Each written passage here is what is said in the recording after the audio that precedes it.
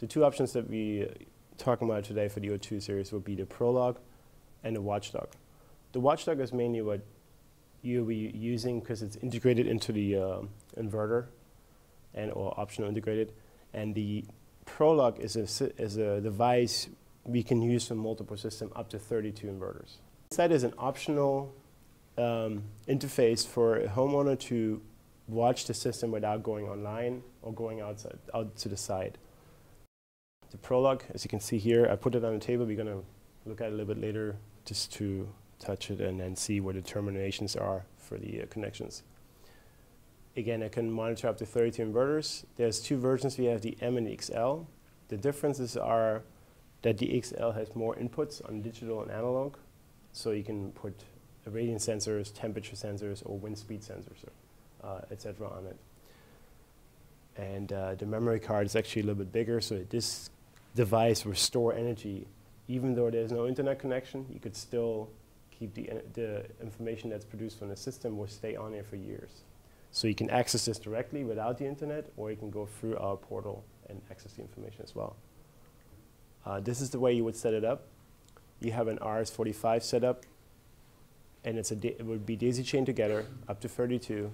Going into the ProLOG, you can locally access that, as well as connecting it to our server, and then we will basically update the portal, and you will be accessing this through the web, in this case, through Sungevity's website. And the quick start will help you to set up the equipment. Very simply, it shows the pictures, it shows pretty much everything you have to do. You can download that on our website as well. And it comes with the box. It comes with each device that you order, the same as with the WatchDOG. In your case, probably the installers who might want to take that with them as a cheat sheet card that is kind of laminated or something. This is just the difference between the two ProLOGs, M and XL. As you can see, the inputs on the M is a single input on the analog and a digital, and for the ProLOG XL, it has 4 inputs. That's the main difference on the two. And of course, there's other options on the modem side or so. The way you connect them is you're running an RS-45 cable, which is a twisted pair of wires. It's 2 wires, A and B. And you start off at the ProLOG. There's a termination here. There's a little terminal that says RS-45. And you're running the 2 wires to each inverter. If you're running the ProLOG to inverter number 1, in this case, let's say this one, this would be address number 1, number 2, 3, and so on and so on. And they all daisy chain together. And then in the end of the termination, again, there's a little switch that you call the dip switch here. Then you just have to, all the other inverters, the switch will stay open, and the last inverter, the switch will close, just like a light switch. So we close the loop. So it's very simple. For the ProLOG, of course, you have to do it because you always will have multiple inverters if you're going to use that ProLOG device. For the installation of the inverter, you can see we have the returns here and the hots here, the grounds, and the L1, L2, and neutral. Using 2 cables connecting it to A and B, and running that cable then to the card over here to A and B. So basically connecting it to A and B. ProLOG, the Ethernet connection is connected right here. This is the terminal. Again, it's connected right there, and then this will go into the outlet. So then the inverter will store that data. If you disconnect the card, the inverter will always clock the data in. So the accumulated protection of the system will always be in the inverter. So for any reason, let's say they disconnect their service, or they didn't pay their bills, or something happens, we can always take that data from the inverter and add it to the monitoring later.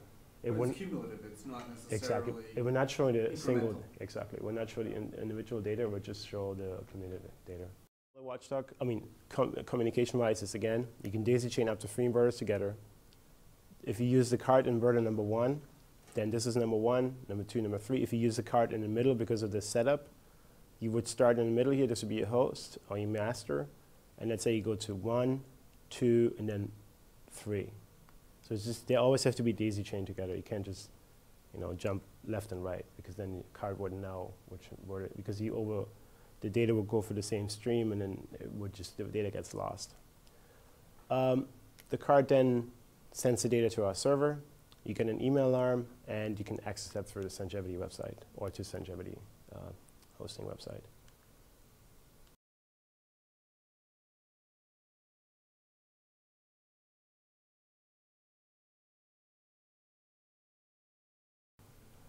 This is a picture of an installed WatchDOG card. You can see the base card has this little switch and has the termination for the RS-45. If you have multiple inverters, you will use that terminal down here. There is a description that says AB RS-45.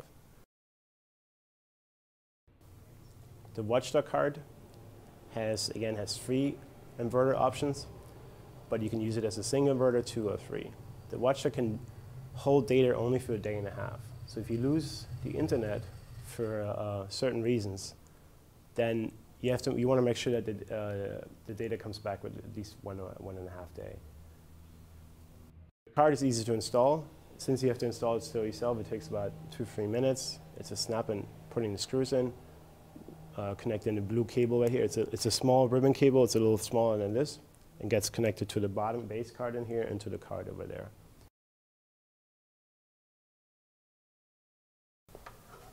Let's say the card is installed right here. Let's say it's connected, everything is on. It will do its reboot. It will take a little bit of time. It will scan everything, set up itself, check for the internet, which is we, of course, don't have now. And it just goes through a few sequences. But when you install the card, you don't have, once, let's say everything is installed and you're going to come afterwards and install the card. But if you do it all at the same time, of course, you can do it. But this inverter has to be off if you install the card. That's very important. If you keep the inverter on, you could damage the software on the card. For instance, you can also, if you shorten something in here, there's a little fuse, this one right here. It's a 5-volt fuse. A customer of Sungevity has actually blown the fuse because he tried to connect the RS-45 wires and he kind of went scratching around here and blew that fuse, and the inverter was dead. Because what this fuse does also controls the brain of the inverter itself. This is the control card, and this is 5 volts. This voltage for this comes from this card. So once the fuse is blown, nothing will happen. The inverter will just be dead. So that was one thing. So now you can see the card is connected. It's installed. It's doing a scan. And it's going to try to find, the inverter and the internet. But then after this is done, we can do a check, like I talked about before, where we can then check, scan for the inverter, and we can also see the sequences on the communication and see if the internet is actually there or not. And there's also a SOP I rewrote that we can hand out, that Sungevity has now, that can hand out to each installer, that then you can read through the process. Every signal, every blinking, let's say 3 times blinking means communication is pending. So you have a little table. Table 1 shows you this, table 2 shows you the system information, and the table 3 shows you application. It takes a little bit of time to scan. But in all cases, it's very good to wear gloves when you install the card, because or you have to statically discharge yourself, because when you statically charged and you touch the card, you could damage the software as well. So touch the metal, touch something, touch ground, make sure that you have no static on you, and then you install the cards in general.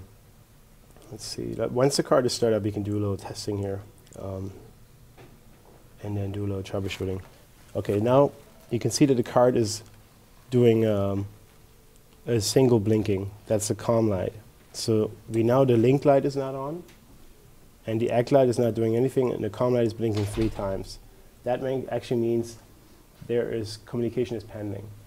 But so now we know that there's no internet connection or no link connection. There's no connection to the router. Even if you have a cable in here and the cable is wrong wired, this will probably show up. Sometimes the link light shows because the cable is almost connected right, but there's one pair that's twisted. That means you have connection to the router, you have voltage, but the link COM light will still blink. So in this case, you know that you have to check your wire. You have to make sure the wire connection, use your master link to check up the connection is correct. And then you run the cable new. Once this is all done, we can then check up the inverter is connected to the card itself by moving the cursor. You hold the push button, you're moving the LED up to the application light, and then you let go. Now it's doing a scan, making sure, trying to find the inverter.